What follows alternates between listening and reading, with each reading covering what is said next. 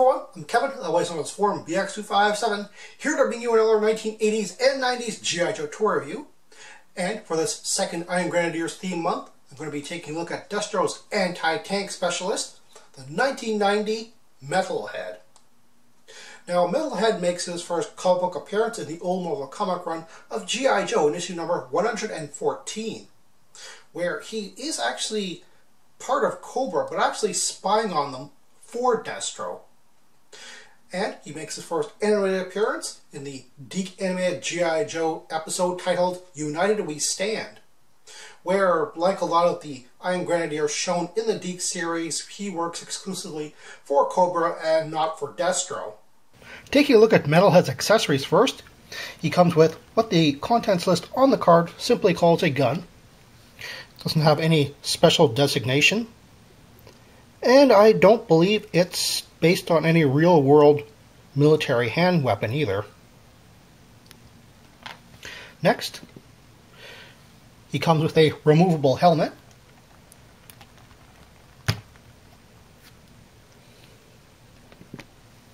It's a very large, bullet-shaped helmet. Very appropriate for a man named Metalhead, but also kind of odd, seeing as he never wore the helmet in either the comic books or the cartoons. Next, he comes with a two-piece missile backpack, the missile portion, as well as a frame. Well, it's called a frame on the contents list of the card, but it's called a shoulder brace on the instructions. And what you're supposed to do is you're supposed to be sliding this thing up along the frame and up over his shoulders. You still have to bend the figure over in order to get this horizontal properly, but it's still a really nice touch to be able to do that.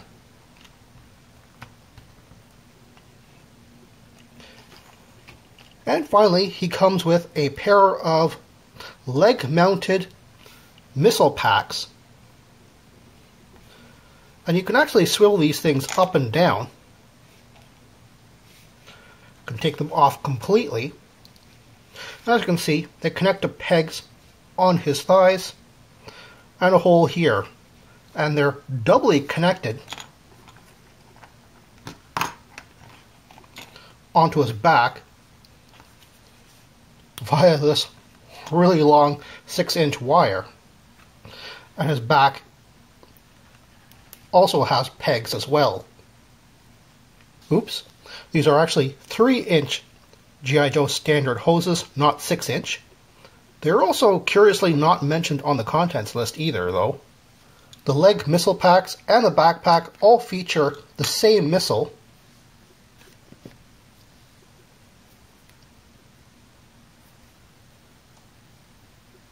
So there are 6 of these in total. The missiles also have a tiny hole at the back, and that's meant to aid in staying inside of the leg missile pack. As you can see, on the inside, it actually does have pegs. It's really not necessary for them to connect onto them in order for this thing to stay into the missile pack, but it does help sometimes, especially if it's a little bit loose, or if you're angling it downwards. These things do have a tendency to just sort of slide right out. And looking at the missile pack up close, even though they actually have non-symmetrical detail, both of the missile packs are exactly the same. So there's no left or right. Basically, one just looks upside down versus the other one. Kind of like the way the 1989 Rock and Roll had 2 of the same guns, even though he had to hold one of them on the right side and one of them on the left. And taking a better look at the missile backpack and its frame, the frame is actually quite detailed. Unfortunately, the frame doesn't actually lock into the missile portion pack, so you can just slide it off both from the top rail and the bottom rail.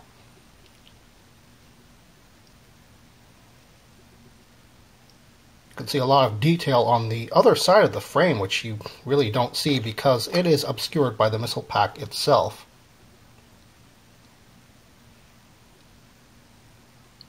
just taking a look at Metalhead without all of these accessories on him, which admittedly do obscure just the main figure, he is actually really nice. I like the sculpt. It's very detailed but practical, with a lot of harnesses and stuff. And I really like the color scheme, because it is mostly black with pops of red, and you could consider the yellow visor and maybe yellow rockets be part of the gold, which is really the standard of the Iron Grenadiers color schemes. But of course, he also has little pops of the light gray, which to me is perfectly fine because it represents the metallic look of his accessories. Taking a closer look at him, you'll notice that he actually has long hair which covers his ears, which is something that the comic books and the cartoons actually took advantage of, giving him kind of a wild haircut or kind of a mullet.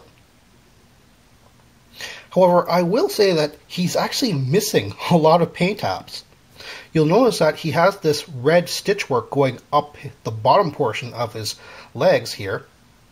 And I think that these are supposed to be legs, not really boots, because I think the whole thing is supposed to be a blast suit. But that stitchwork actually continues up his legs, but they haven't picked those out in red.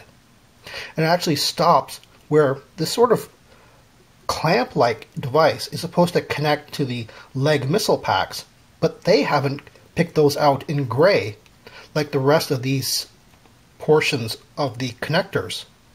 As a matter of fact, a lot of the techno detail is actually really washed out because it isn't picked out in a lighter color.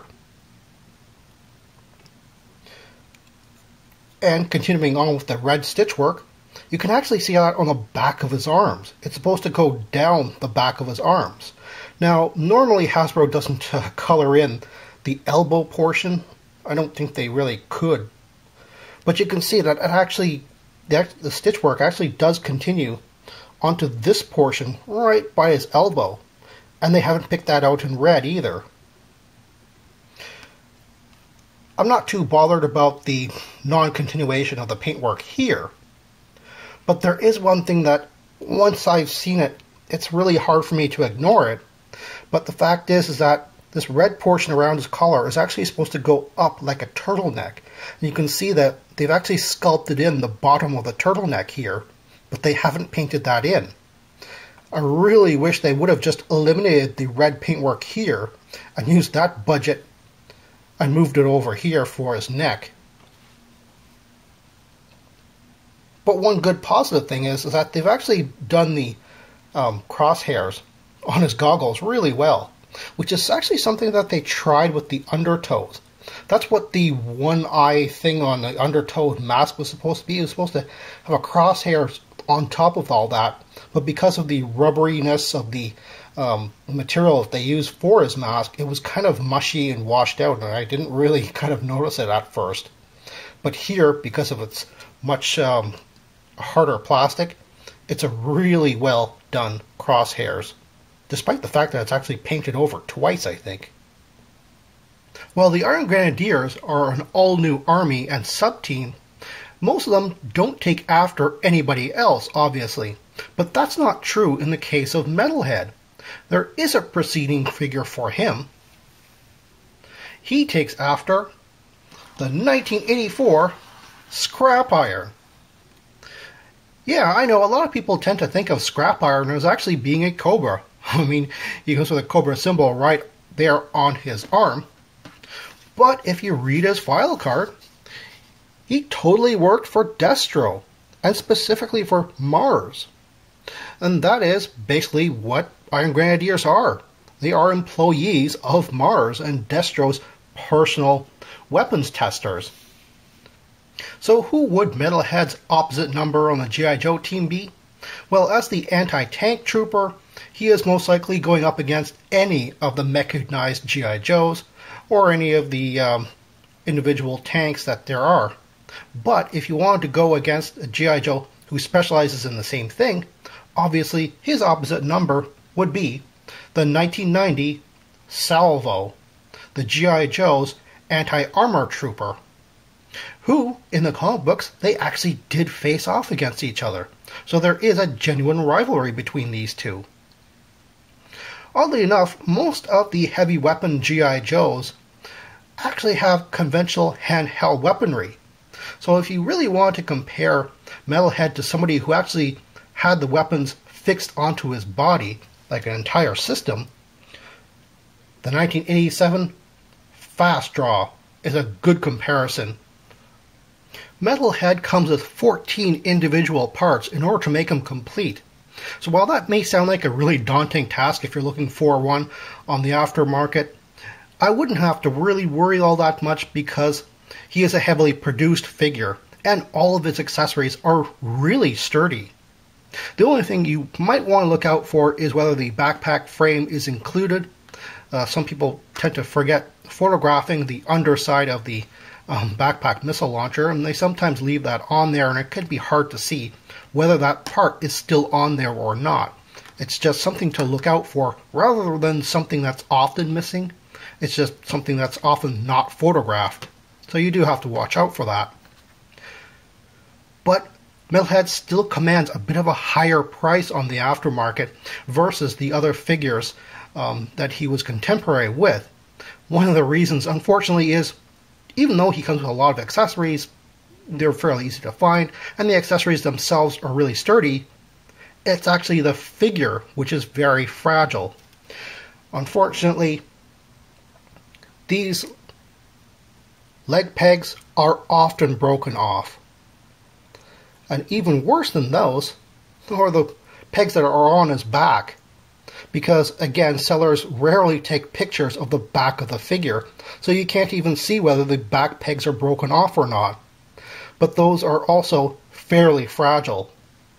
I'm sure that there's a fix for that, and I might make a fix video for any Metalhead figure which has broken pegs, but that's something that's in the future, and a lot of people really don't want to customize their figures or fix their figures. They want something which is basically untouched.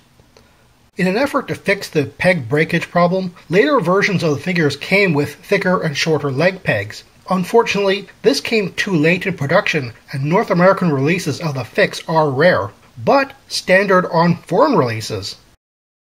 In the UK and Europe, the releases trailed behind North America by about a year. Hasbro UK saw the popularity of the spring-loaded gimmicks being introduced and decided to upgrade the 1990 figures upon second release. Metalhead's first release is the same as the North American version, but the second release includes the glider drone borrowed from the 1991 Cobra Commander. All the second release gimmick upgraded figures are popular with collectors seeking variants. And yes, these figures include the much needed thicker leg pegs, even though there's now nothing to connect them to. Metalhead's name was reused in 1995 for a good guy in the G.I. Joe Extreme series. Personally, I thought this was too soon to reuse a name, much less give it to a character of an opposing faction, since it was only a year apart from the 1994 Battle Corps Cobra version.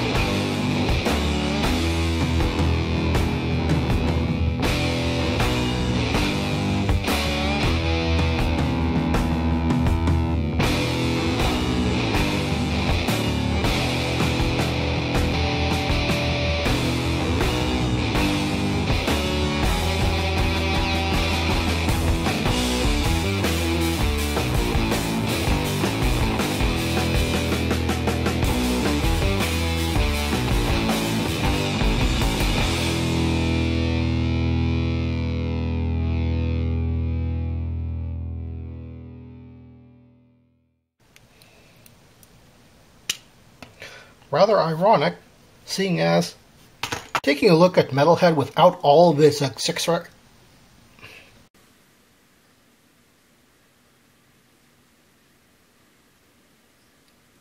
Well, that's all the time I have right now. Please check out my Facebook page for more information and behind-the-scenes photos for these reviews.